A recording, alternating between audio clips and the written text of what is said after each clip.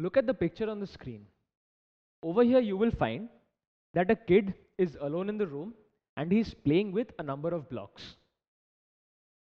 Now as you can see, since the kid is absolutely alone in the room, he is at liberty to form whatever shapes he wants with these blocks.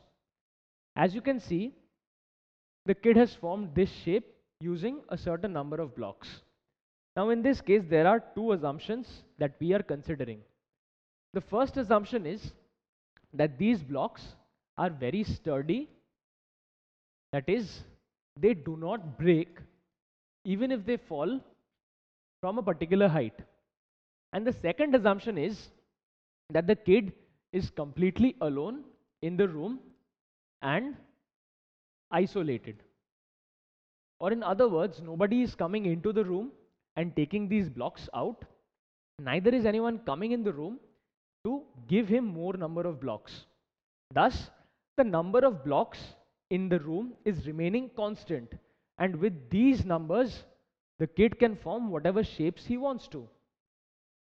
Thus, he can also arrange the blocks in this manner. Over here, as you can see, he is using a greater number of blocks. So no matter how many blocks he uses to form whichever shapes he wants to, whichever shape he wishes, the total number of blocks in the room remains the same, because we have considered these blocks do not break, and also no block is coming into or going out from the room, because the room is isolated as well as the kid. And obviously in this room, the kid is alone. Now consider these playing blocks as energy blocks. So consider energy to be like these playing blocks and consider them or picture them as energy blocks.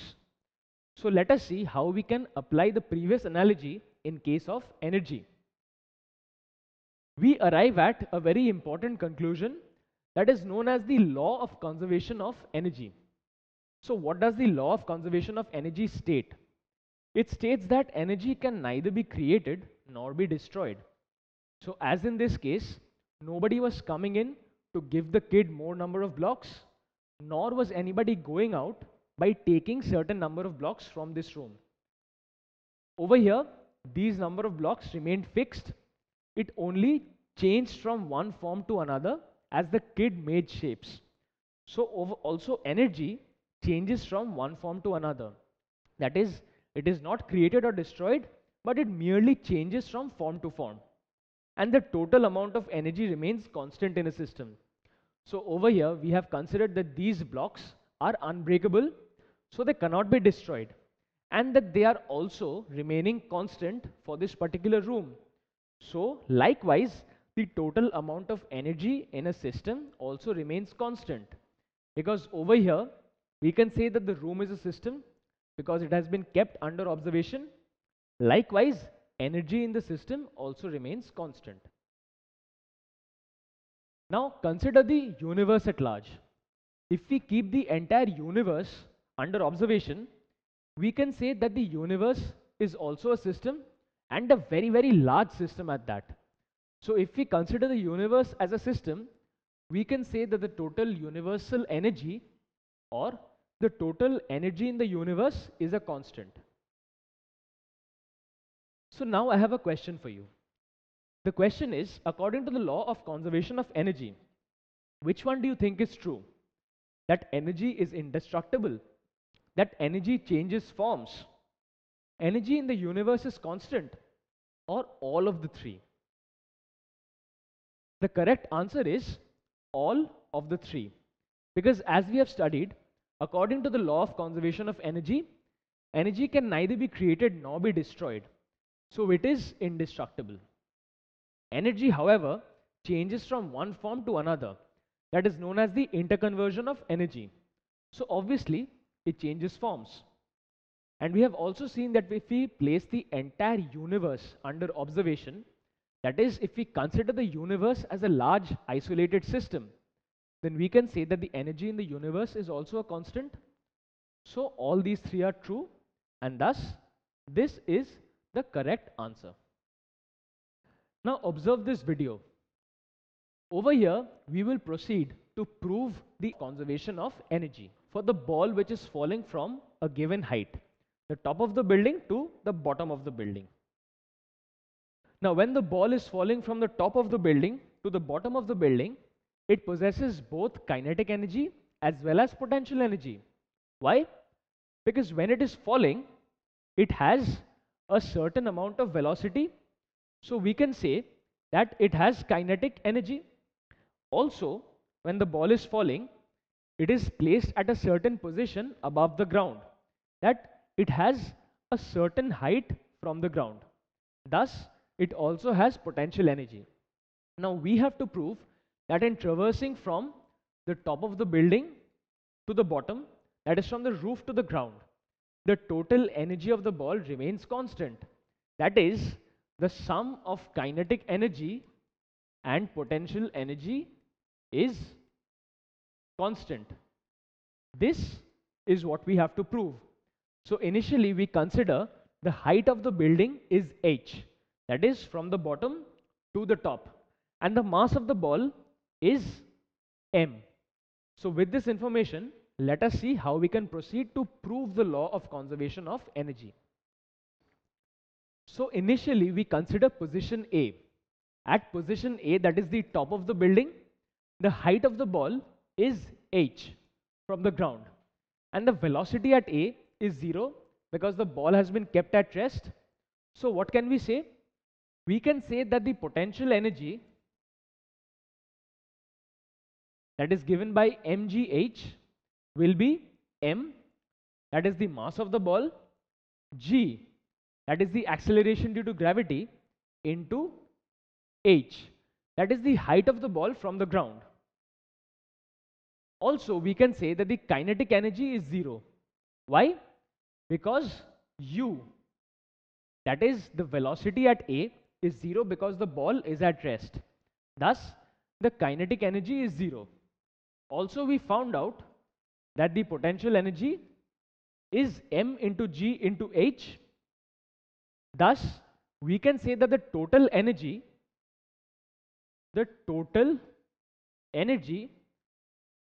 is nothing but a sum total of the kinetic energy and the potential energy, which is 0 plus m into g into h, which gives us mgh.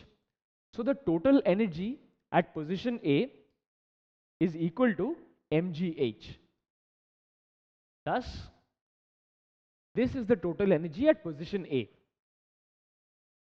Now let us move on to position B.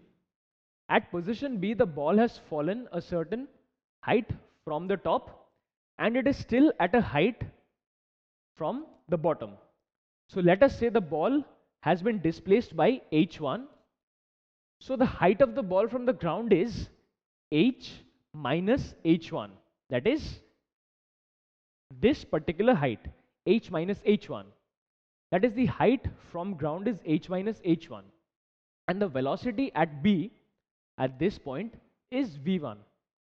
So now we are going to use the third equation of motion, that is v square equals u square plus 2as.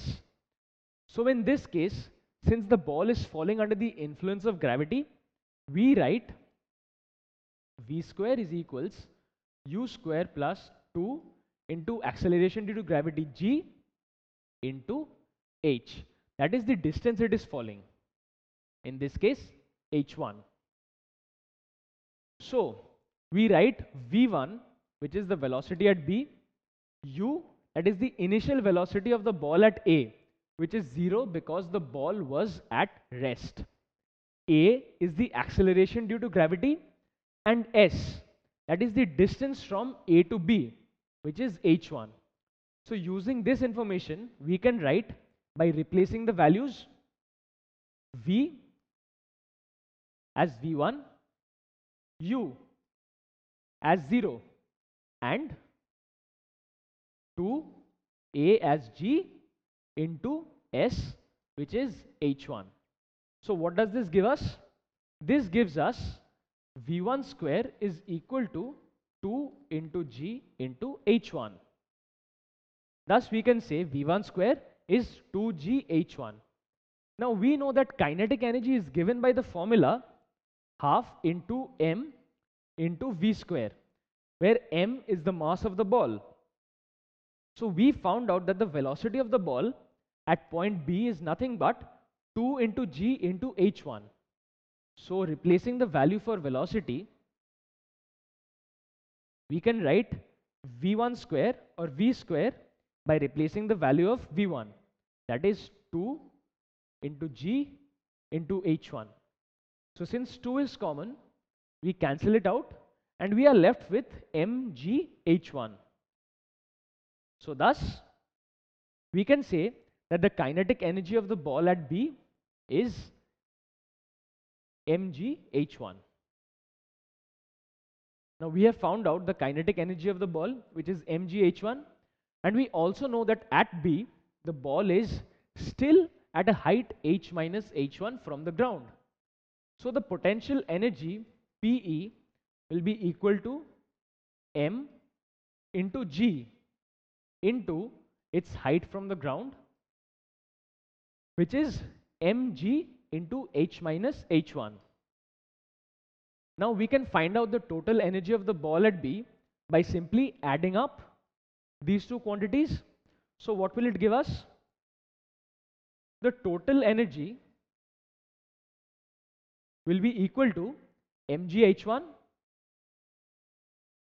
that is the kinetic energy, plus mg into h minus h1.